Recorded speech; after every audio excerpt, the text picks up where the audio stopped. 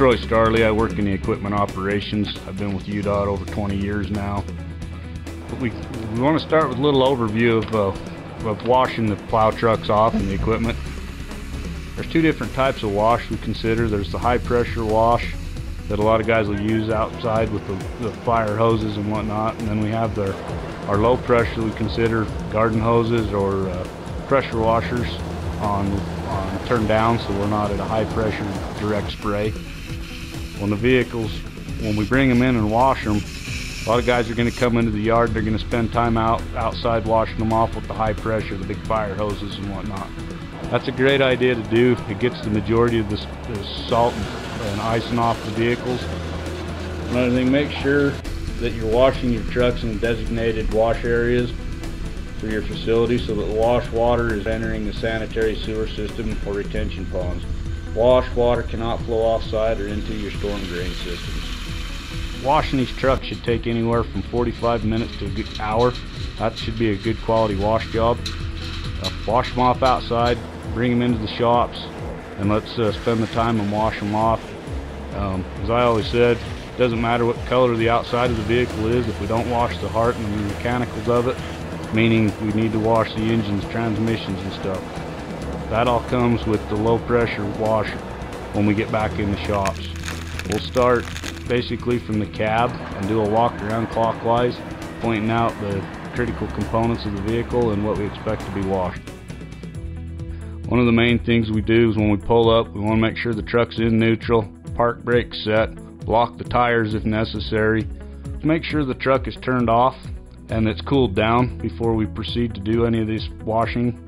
Leaving the engine running with electronics, it's going to cause us major grief, so please turn them off. With the cab, we want you to take and clean out all the garbage, the trash, your soda cans, your leftover chip bags, whatever. Clean all the debris and the garbage out, and then wipe the vehicle down internally. Take a damp rag, wipe the floorboards out, wipe any excessive salt. If you got floor mats, take them out, wash them off. Let's dry it out, make it nice and clean inside. When we step outside the cab, we're going to step out and proceed to the engine bay.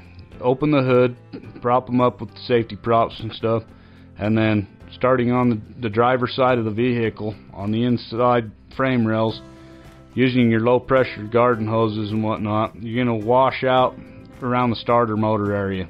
It's below the frame rail, back towards the transmission area. Let's wash that off. There's an ECM, which is the computer for the engine, right ahead of them. You want to wash all that off, and you've got your starter or your alternators and stuff. Go back to washing the engine off. Spray off the engine itself, the firewall area below the windshield. Wash all that area off. While you're in that area, reach inside underneath the cab there on the transmission. Wash the top of the transmission area off the best you can. If you need to, let the water flow for several minutes, washing the top off down below it. Proceed back up front, behind the wheels, wash off your brake cans, slack adjusters, all your steering components. Rinse all that off, get as much salt off as you can. Move forward up towards the radiator area. Using very low pressure on there, you want to rinse the radiators off.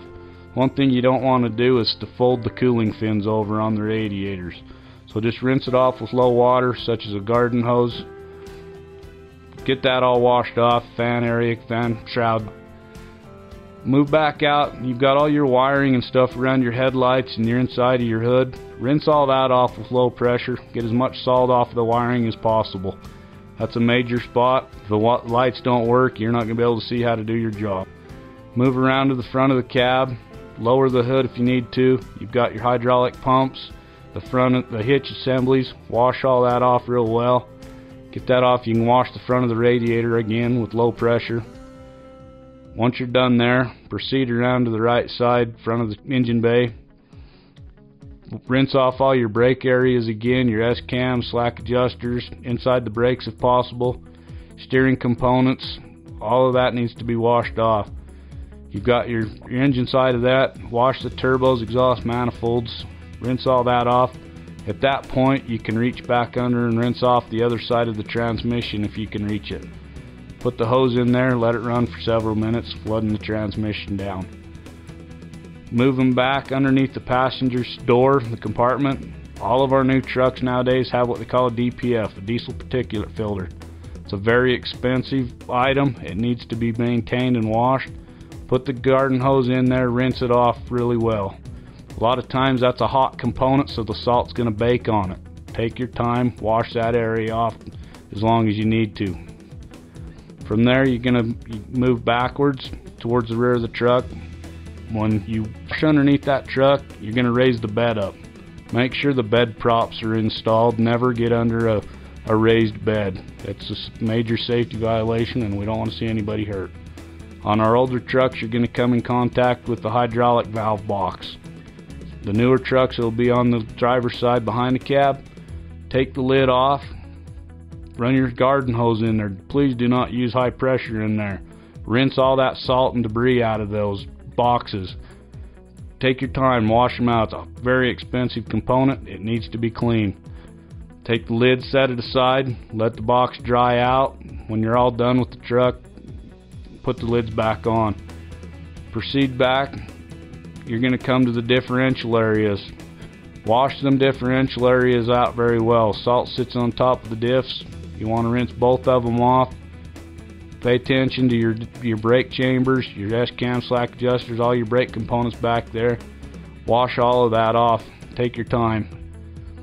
Inside your frame rails while you're there, you want to wash all that off with low pressure water. You don't want to use high pressure. You've got vital electric valves and brake components and all.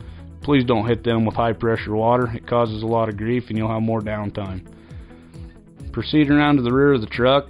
You get to the rear of the truck, wash off all your tail light areas. Inside the spreader, you're going to wash up inside the spreader. Wash the top. A lot of this might have been done outside with your high pressure fire hose.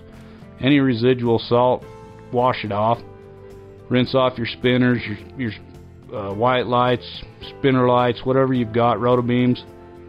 Open up your pre-wet boxes. Open that up, wash those out. They always have salt and contaminants in there. Rinse them out. Give them time to dry before you close it up. Proceed around, wash off the butt plates, the under hitch there, all your hydraulic area, your components, all that at the rear of the frame. Rinse that off real well. We all know that's going to collect a lot of salt and it's going to sit there. There's vital electrical junction boxes in there. They all need to be cleaned off and washed. Proceed to the driver's side rear. Same thing goes as the passenger. You want to wash off all your brakes on top of the differentials, inside the frame rails, whatever you need to do. Proceed to wash all that off. If your truck has a tag axle, same thing goes there. You want to just spend time, wash off all your brakes, S-cam, slack adjusters, steering components, rinse all that off, your airbags, valves. Just take care of all of that. Moving forward, you're going to come up, you're going to find battery boxes. Same deal with battery box. Remove the lid, take it off, wash the insides out, rinse all that salt out of inside.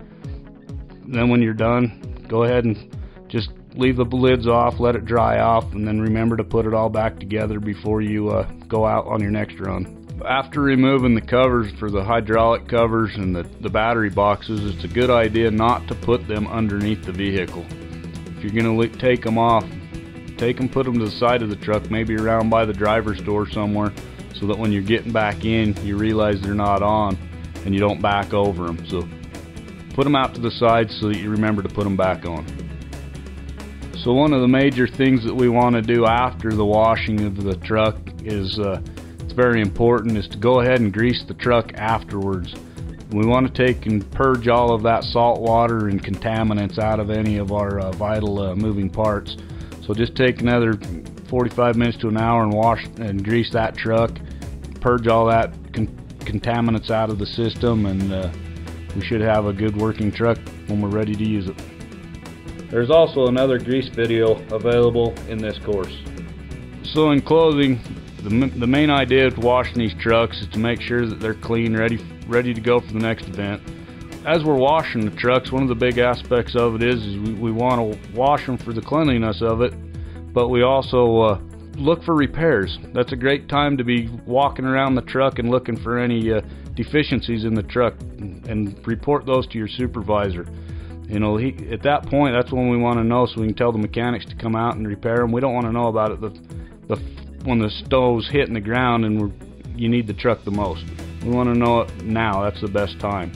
So go ahead and report any deficiencies. One of the big points of making sure that the vehicle is clean is, you know, not only is it you that you're looking after, is the next guy that gets in that truck. That truck you might be getting out of it, make sure it's clean for the next guy that's got to get into that truck, so he has something clean to get into. Making sure that it's safe, well maintained. Any deficiencies that you find, report them so he doesn't have to worry about it and worry about a broke down truck. We're all in this together. We all want to go home safe at the end of the day, so anything you report, one less thing he's got to worry about. So thanks for helping keep our trucks clean and helping keep Utah moving.